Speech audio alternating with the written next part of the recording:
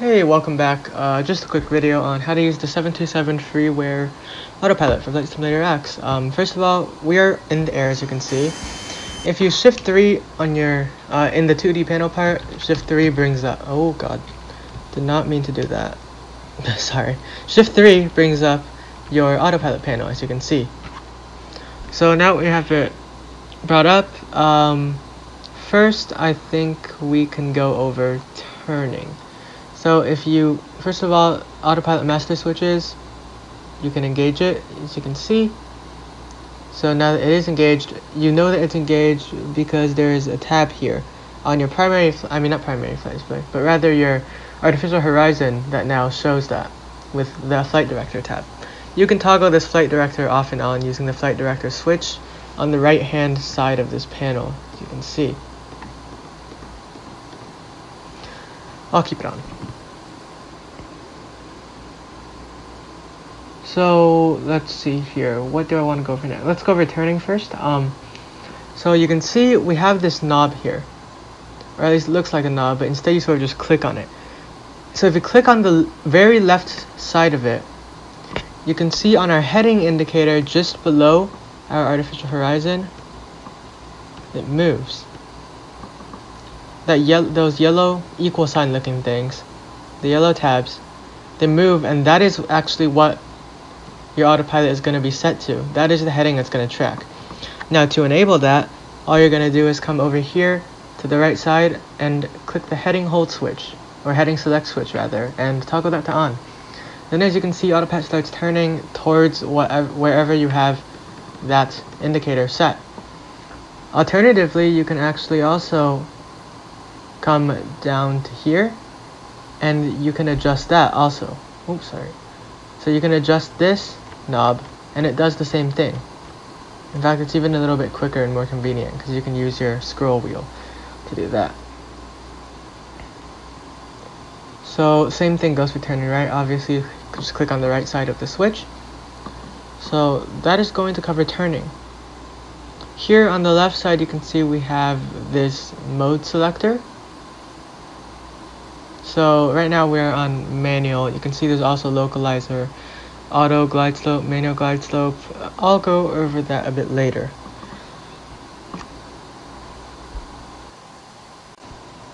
So now onto the altitude side of things. Now I actually have not found a way to make it hold an altitude. Not hold, but rather to track an altitude, as in it'll climb to an altitude and automatically stop or descend. So that's kind of interesting. I do not know if that's a thing with the 737 at all, so it might not actually exist. I did a bit of Googling, I could not find anything regarding this. So you might want to do a little bit of your own research on that, but sorry about that, I don't know about that.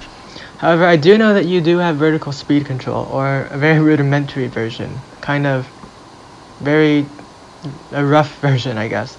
It's more of just nose up or nose down. So you can see if we click on the front end of the same switch we used to turn. So for the turning, we use the left and right ends. Now if we click on the front end, our nose, you can see, if you look at the heading indicator, our nose begins to pitch down. And of course, the more you click, the more you're going to pitch down. So now we've entered a descent. A pretty rapid one. We should probably pull out of that. So to pull out of it, then just click the pitch up.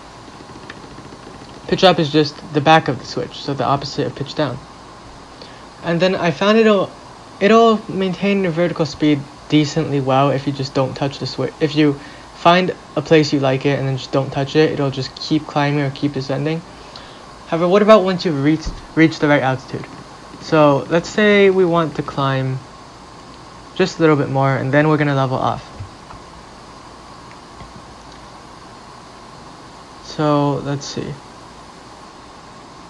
We're currently, how high are we? We're at like what? Oh gosh, I haven't read these in forever. Is that 22,000, I think?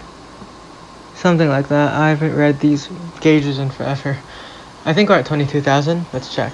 Yeah, that's about right. Okay. So let's say we want to level off now. You can see you can actually turn on the altitude hold switch. So just to clarify that the climbing, descending with pitch, you cannot do that with the altitude hold switch on. But now you turn on the altitude hold switch and the plane begins to level off. and it'll just maintain your altitude, I believe. Now, for some reason it likes to overcorrect, so it, as you can see, the nose went down way too much and it started descending, and now the nose went up way too much, so it started climbing. It kind of does this weird back and forth thing. I don't really know why that is. It's like a roller coaster pattern. But I found that it does get better and better. As you can see, the deflections are less extreme, and eventually it does level out. So now you can see we have basically settled at 0. So it will hold your altitude pretty well once it gets itself sorted out. Of course, if you want to descend from cruising for landing, you can turn off altitude hold and use the big switch over here again, like we did before. Let's see, what else to go over? Okay, well here's the, not really part of the autopilot, but it's part of the same panel, your rudder trim, just returning, I guess. We should probably go over our speed. So if I recall correctly, I think you said you already had the speed figured out, but I might as well go over it anyways because it's pretty simple. So, in case you didn't know, here, auto throttle, I have it on. It's normally here, default is off. If you click it, it'll just go to Captain Engage, which is good enough for us. So, you use this speed bug to determine your autopilot speed, and you use this knob here, as you can see. And it'll increase and decrease engine power accordingly, and it will override your manual throttle, and you will not be able to use the throttle until you disengage it.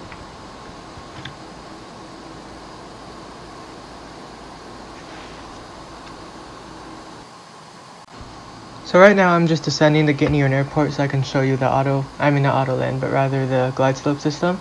However, I thought this would be a good time to just show you in the virtual cockpit. You can see, just down here below the throttles, that is where your autopilot controls will be in the virtual cockpit. So right now we're just heading towards the airport, but while we do that, it's a very good time to dial in our iOS frequency.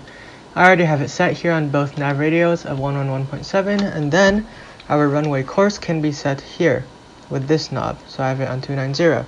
So we have everything ready for the iOS. Oh, sorry about that. I'm just going to check the map. I don't know if you can, I don't think you can see this.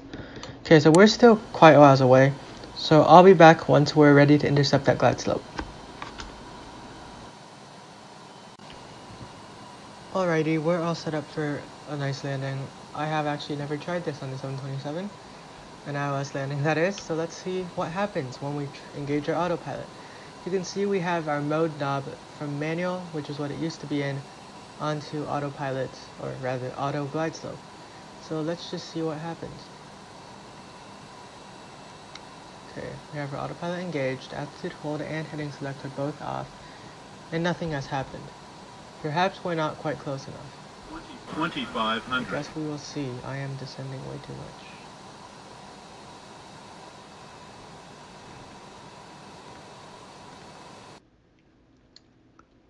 Okay, could use a bit of a turn, actually.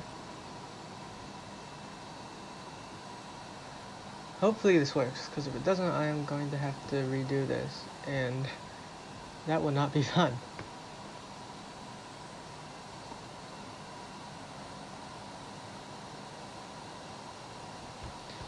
We can actually put on a little bit more speed. It feels sluggish. We are descending, which is not good.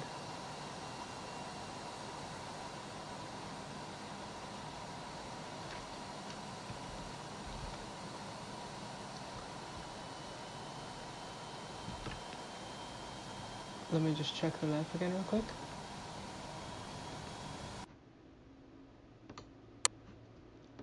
Alright, we're getting close. Hopefully I have not majorly screwed something up.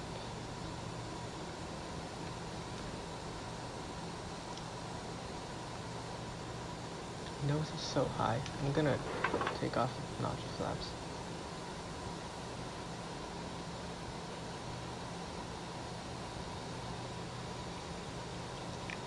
We're at 4,000, it should not be too high.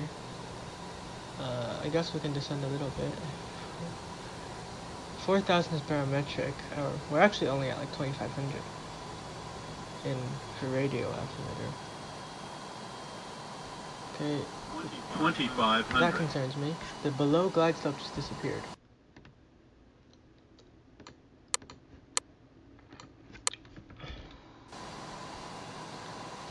Should be coming. You can see the runway lights there.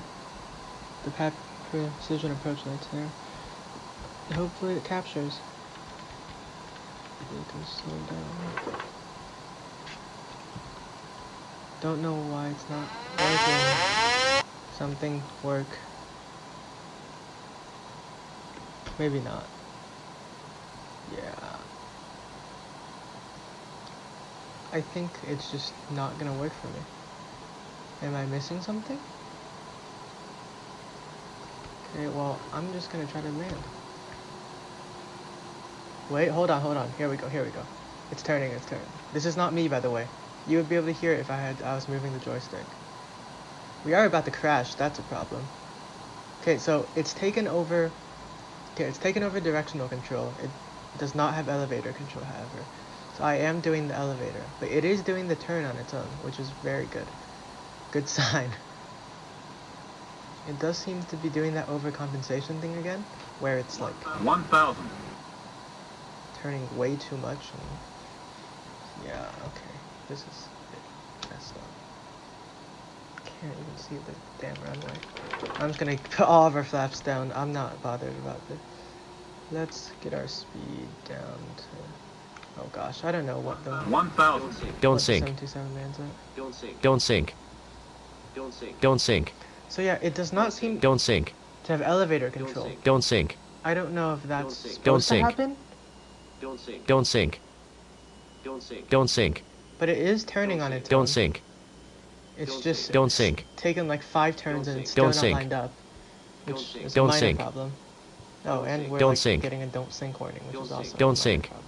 I'm actually going to take Don't it off sink. auto throttle because it's not Don't doing sink. what I want it to. 500. Okay, well, way too high. We are also way too fast, but that is fine. It's not like that's a recipe for disaster or anything. Okay, so Approaching it did minimums. not properly align us. You can see I'm disengaging. Minimum. So it did not really end up aligning us that good at all. We are still coming at an angle. 100. Yeah, I don't think I even have time to correct. 50. 40. This is gonna be a really 30. bad landing. 20. 10. Yeah, okay. So you can see I didn't even have time to correct for the misalignment. Perhaps if we came at it from farther away, because we came at like a 30-degree angle, which should be fine for any other plane. So yeah, the glide slope could use a bit of tweaking, or rather the localizer feature. As you can see, it didn't work too well there, because I had to do manual landing, and it actually got us so far off that I did not have time to correct for it. So we landed off the runway there. But that's just gonna wrap up how you use the autopilot. I don't think I missed anything. If I missed anything, then feel free to tell me down below or private message me. So yeah, thanks for watching. Hope I answered your question.